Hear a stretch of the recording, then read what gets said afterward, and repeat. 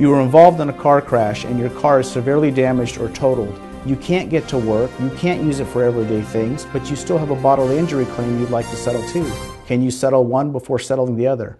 Hi, I'm Frank Nunes. I'm a California personal injury attorney practicing in the state of California. And yes, you can settle your car damage claim before you settle your bodily injury claim. While the two different claims come from the same accident, you can in fact resolve one while the other one is still in the process of being resolved. Clients come to me all the time. They're still treating for injuries they have from the car crash claim, but the damage to their car has been done.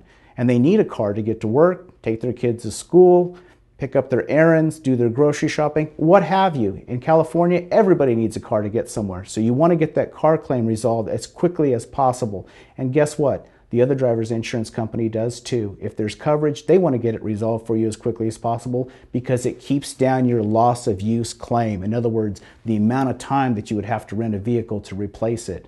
So what do you do with that instance? Well, you arrange for the other driver's insurance company to come out and inspect your vehicle. They will tell you if the vehicle is what's called a total loss, meaning it's going to cost more to repair it than it would to replace it, or if the vehicle can in fact be repaired. This is one of the few instances where it's okay to communicate with the other driver's insurance company and give them an opportunity to come out and inspect the vehicle.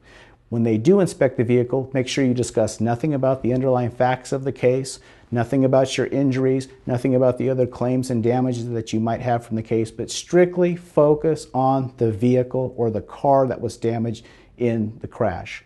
After the inspection, you'll receive either an estimate or a letter from the other driver's insurance company telling you if they're going to pay to replace or repair the vehicle, whichever is the lesser of the two. Now, why am I telling you this? Well, because if you have questions, I have answers to those questions. I'd like you to pick up the phone and call me at 559-436-0850. I'm Frank Nunes, and thanks for watching.